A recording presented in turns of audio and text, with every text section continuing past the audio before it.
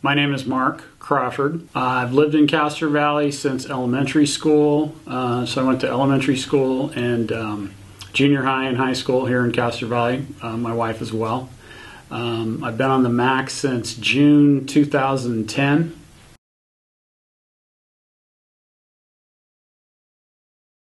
Under the setup that we have now being advisory, we essentially look at virtually all applications that have anything to do with Castro Valley within the Castro Valley general plan area. And we also look at proposed ordinances that would be either countywide or affect Castro Valley in any way.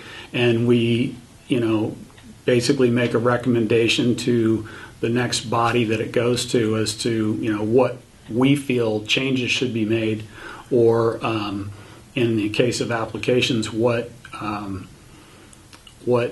conditions of approval maybe need to be added or modified in order to make the application better.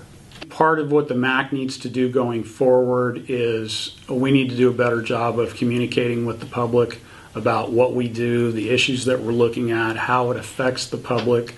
A good example of that recently in the Castro Valley General Plan is the public facility zoning district that we were trying to get enacted. Most people don't think about that. The only time that it's really affecting you is when it takes you 45 minutes to drive to Canyon and back to get your kid from school, or to take your kid in the morning. So we're looking at issues and we're trying to address issues that most people don't think about, but they have a dramatic effect on the quality of life for all the residents of Castro Valley.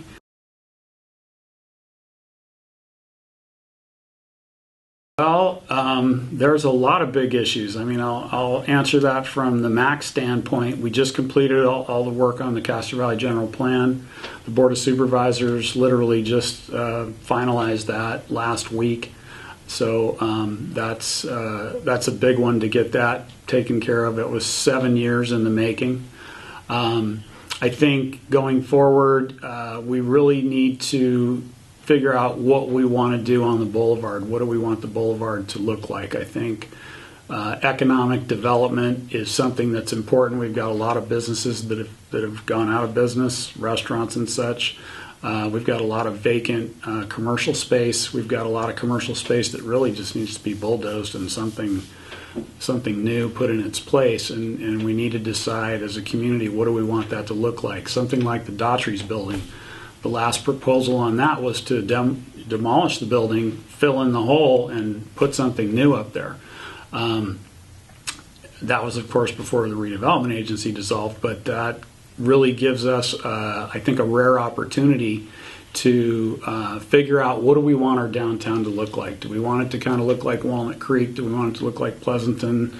Do we want it to be uniquely Castro Valley in kind of our own way? So I think fixing up our boulevard and figuring out economic development from the MAC standpoint is really the most important thing going forward.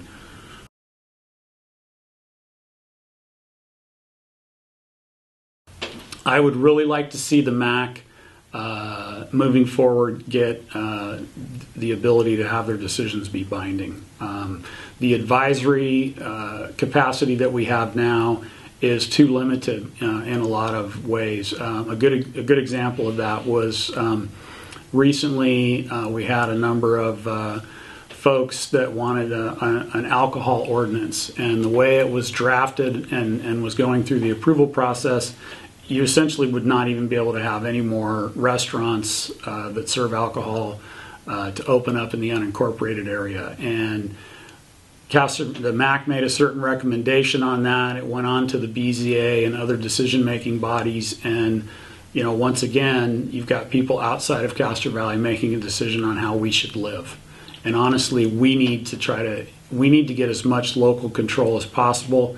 If we can never incorporate because we just can't get it passed, then the MAC is really our vehicle to get as much local control as possible. Right now, there is a move by the council and others to become a BZA, a board of zoning adjustments, which is the body that decides conditional use permits. It decides things like code enforcement, it has police powers to some degree, and that's a very important role within the community. There's some legal issues with how that can be done. It would probably be more like the MAC would become a BZA for the Castro Valley General Plan area, and then it would have advisory duties as well, as far as all the other advisory things that we do now. But that would be a huge step in the right direction for us having control over what happens in our community.